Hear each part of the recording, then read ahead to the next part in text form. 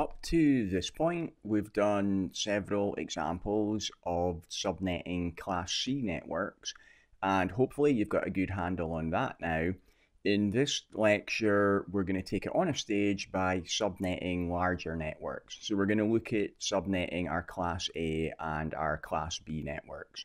So let's say for our first example that we've been allocated a Class B. The IP address is 135.15.0.0/16. That's our network address. And if we subnet that into /29 subnets, we're going to have 3 bits for host addressing because we've got 32 bits in the address. 32 minus 29 gives us our 3 bits. And that will allow us 6 hosts per network, because 2 to the power of 3 is 248, minus our 2 gives us 6 hosts. So a /29, that's going to give us 6 available hosts per network, whether we're using a Class A, B, or C. It's going to be the same for all of them. Here, because we were allocated a Class B /16 range, we're going to have 13 bits for the network address. If it was a Class C, we would only have 5 bits for the network address because it's 24 to 29, a difference of 5, that would give us 5 bits. With a Class B, we've got those extra 8 bits, so 5 plus 8 gives us the 13 bits. And that is going to allow a total of 8,192 subnets. Let's count that up as well. So 2 to the power of 13, 2, 4, 8, 16, 32, 64, 128, 256, 512, 1,024, 2,048, 4,096, and finally 13, 8,192. For the IP address 135.15.10.138/29, what would be the network address, the broadcast address, and the range of valid IP addresses? Okay, you know the drill by now. Please pause the video, figure that out, and we'll come back with the answer. Okay, here's the answer. So the question was, IP address was 135.15.10.138/29. What's the network address, the broadcast address, and the range of valid IP addresses? We'll write this out the same way as usual. So we write out the IP address and the subnet mask. We put the line in after the /29, and the line is going in after the 8. You can see here, if you look up in the top right, that we've got 1s under the 128 and the 8. So we add those 2 together. 128 plus 8 is 136. So the network address must be 135.15.10.136. The line is after the 8, so we add 8 to 136. The next network address would be 135.15.10.144. And if the next network address is 144, then the broadcast address must be 135.15.10.143. And the valid addresses for our hosts fall between the network address and the broadcast address. So that's 135.15.10.137 up to 142. Okay, another popular way of calculating the network address, the broadcast address, and the host addresses is by using the magic number method. You'll see this being cited in quite a few places on the internet. This one is very handy if you've been given the subnet mask in dotted decimal notation rather than with a slash. In that case, you can usually figure it out in your head. So a /29, if we wrote that out in dotted decimal notation, it's 255.255.255.248. And what you do with the magic number is you take the value in the octet that is being subnetted, so 248 in this case, you take that away from 256. So 256 minus 248 gives you 8, and you know that the network addresses are going to go up in blocks of 8. In our example, our address was 135.15.10.138. So we find which block of 8 is closest to that. So 10 times 8 is 80, Another 5 times 8 would be 40. Add the 80 and the 40 together, that gives us 120. The difference between 120 and 138 is 18. So 2 times 8 is 16, would give us 136. That's the closest value we get here. So the network address must be 136. And then we add the 8 to the 136 to get the 144 again, and we know that that is the next address block. Okay, so that's the magic number method. With the magic number method, just whatever the subnet mask is, you subtract that from 256, and that gives you your address blocks. It's pretty similar to the way that I was doing it previously. The way I normally do it is the octet that is being subnetted on, I'll write that out. So I'll write out 128, 64, 32, 16, and so on. And then I will figure out what the bit pattern is, and then I can put the line in, and I can see where the address block is at. But play around with this a bit, try out the different methods of doing it, and figure out which one you're most comfortable with, and that's one that you can use in practice and the one that you're going to use on exam day. Okay, let's move on to another example. So this example now will do a class A where we're going to subnet on the 4th octet. Previous example we just did was a class B on the 4th octet. This is going to be a class A on the 4th octet. And here we've been allocated 60.0.0.0/8. Same first question again. If we apply the subnet mask 255.255.255.240, so it's the same style of question but a different mask here, how many subnets do we have and how many hosts per network? So as usual, stop the video and I'll see you back in a second to give you the answer. Okay, so this example here, you see the other examples, we've been given the subnet mask as a slash notation. On the exam, maybe you'll be given it as a slash notation, maybe you'll be given it in dotted decimal. Here we were given it in dotted decimal, and we can figure out that 255.255.255.240, that is the same as a subnet mask of /28. Again, if you're not sure on it, you can just write it down. The more practice you get with these, though, you'll get really fast at doing it. Like if you look at the last octet there, 128 plus 64 is 192, plus 32 is 224, plus 16 is 240, plus 8 is 248, plus 4 is 252, plus 2 is 254, and plus 1 is 255. And you see I was able to do that without even thinking about it. Once you've practiced this a little bit, you'll be doing exactly the same thing. So for our example, we had a /28, we put the line in and we can see that we've got 4 bits for our host addressing. So that's 24816 minus 2 gives us 14 hosts per network.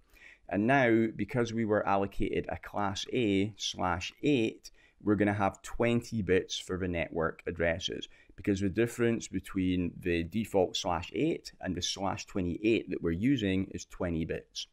So 2 to the power of 20 works out at a little over 1 million subnets. Now, hopefully you wouldn't have to figure out a number as big as that on the exam, but if you had to, you'd still be able to do it. Again, you just start at 2 and just keep doubling it up all the way until you've done it 20 times. As usual, we've got part 2 of the question. So for the IP address, 60.15.10.75/28, what is the network address, the broadcast address, and the range of valid IP addresses? Pause the video and I'll see you back here with the answer. Okay, for this example, the line is after the 16 when we draw it out, so the network address is going to go up in multiples of 16. I can see by looking at the last octet of the address that I've got a 1 under the 64, and that's all. So the network address is going to be 60.15.10.64. And if I add 16 to that, the next network address will be 60.15.10.80. So our broadcast address here must be 60.15.10.79. And the range of valid host addresses fall between the network address and the broadcast address. So that's 60.15.10.65 up to 78. Another way you can do it is by using the magic number. And this is a way you can do it quite quickly in your head, especially if you were given the subnet mask in dotted decimal notation rather than in slash notation. But even if you have been given it in slash notation, you can still do it this way. You'll just need to convert it to dotted decimal first. So our example was a /28. And a /28, the subnet mask is going to be 255.255.255.240. We can figure that out by adding up the numbers. So a /28 is going to use the first 4 bits in the last octet. So 4 bits is going to be 128, plus 64 is 192, plus 32 is 224, plus 16 is going to be 240. Then what we do with the magic number is we take that number away from 256. So if the number we're subnetting it at is 240, then 240 taken away from 256 is going to be 16. So we know that the address blocks go up in multiples of 16.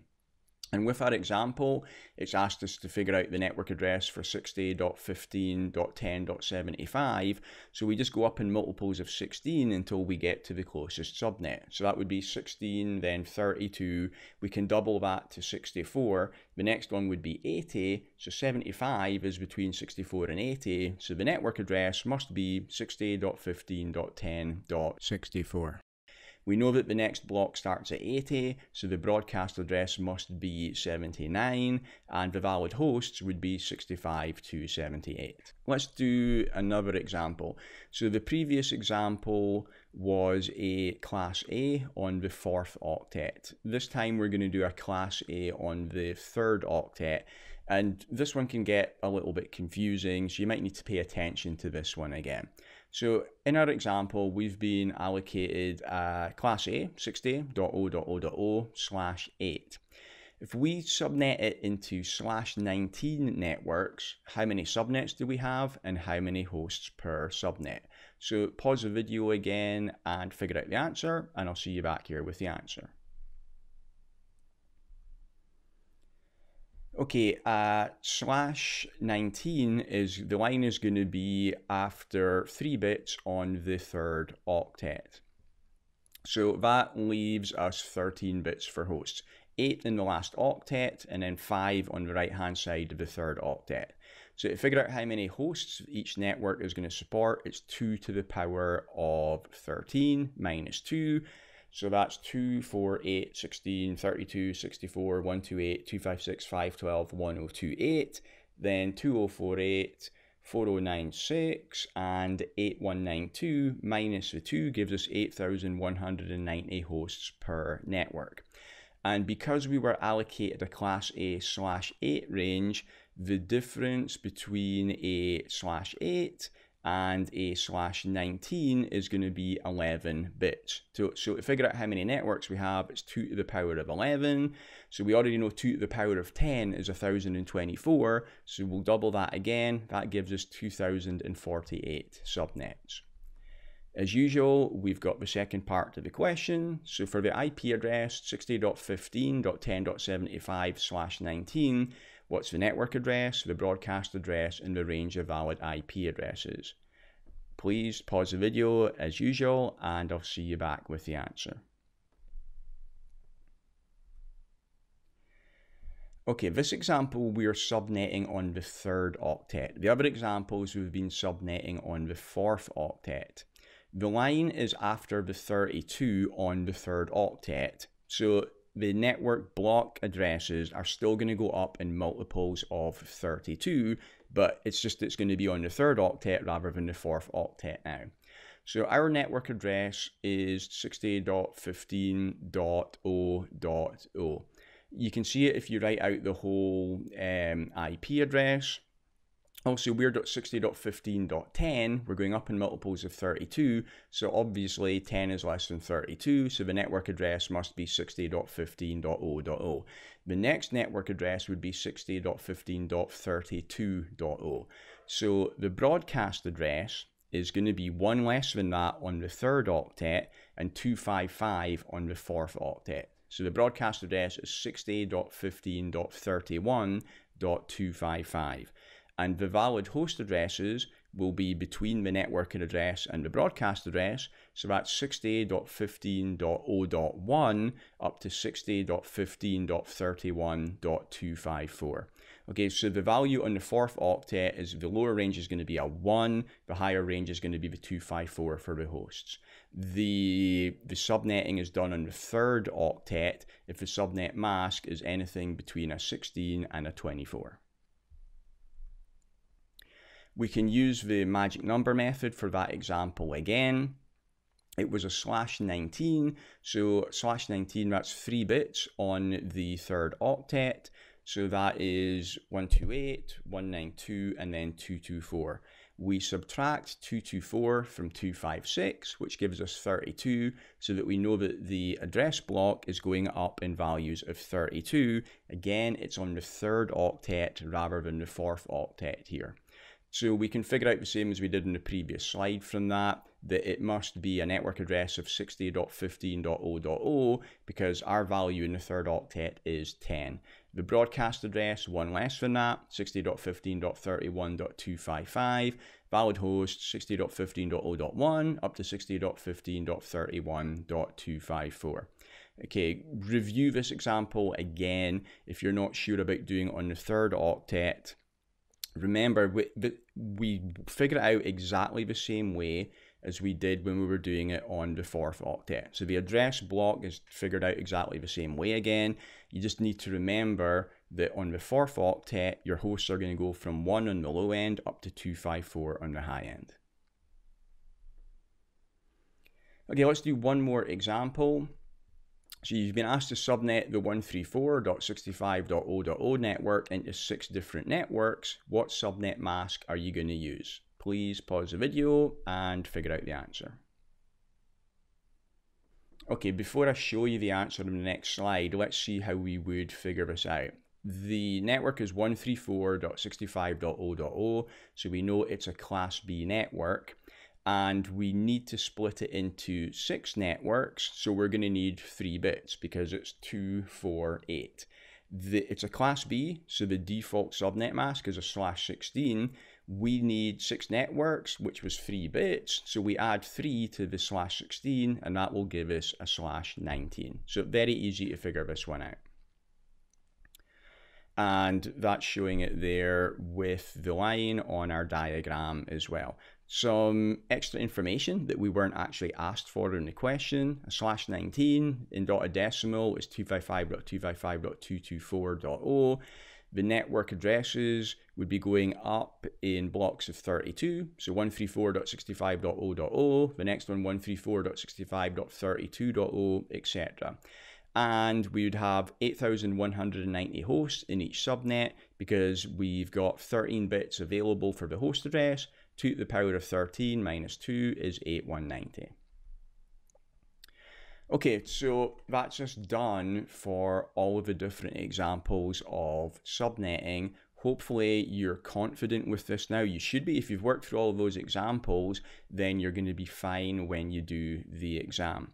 When you are on the exam, there's lots of different ways that they can ask you questions about subnetting, but it's all going to boil down to just a few things, which you can see here. So it could be a variation of, given a network requirement of X amount of subnets and Y amount of hosts per subnet, what network address and subnet mask should you be using for each subnet?